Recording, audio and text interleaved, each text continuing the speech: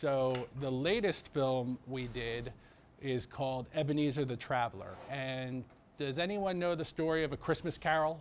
Yeah. All right, so Ebenezer Scrooge, the cranky old man who is very cheap and doesn't like Christmas, and he gets visited by the three ghosts, the ghost of Christmas past, the ghost of Christmas present, the ghost of Christmas future, to change his thinking of Christmas. So we all know that story. So what our movie is a continuation of that story.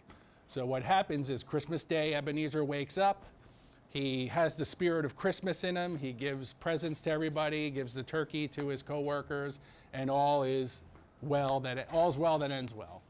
And what happens that night is Ebenezer Scrooge unfortunately passes away, but not from his own hand. Somebody played a part in his passing. So he goes to purgatory, and they don't know where he's going to end up because he's not supposed to be there yet. And they give him a chance to earn his redemption a different way. So now Ebenezer Scrooge is going to become one of the spirits to help others find their way in their life of things that have gone wrong. So that's what our movie is about. Ebenezer Scrooge comes to modern day, 21st century Oklahoma, and he's here to save a girl who's in danger of, her life going astray.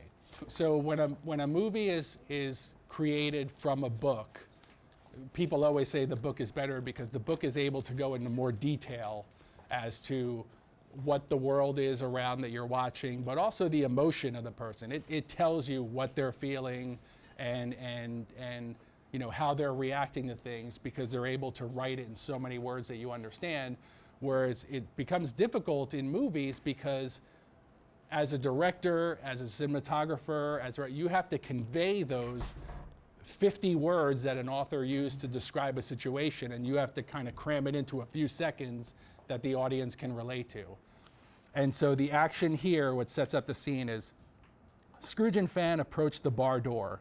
It's obvious that she's been doing her best to talk him out of whatever he's planning to do, but to no avail. He's apparently determined. This isn't a good idea. Of course it is. We have a deadline, no pun intended. Fan retrieves her hand mirror. She looks inside of it. Jacob, would you please tell him this isn't a good idea? It's a stupid idea. You haven't even heard us yet. What idea? Scrooge leads in and addresses his former partner directly. My perfectly sound idea to deal with this in the most meaningful way possible. These things take finesse, Ebenezer. You can't just dictate terms. Humbug. Just like in business, there's gains and losses, profits and penalties.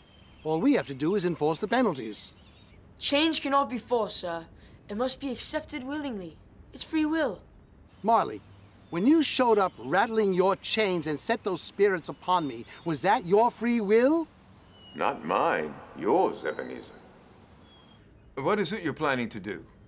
I'm going to go in there and speak to this big Ed fellow and explain to him that he has to do right by this young lady, or else.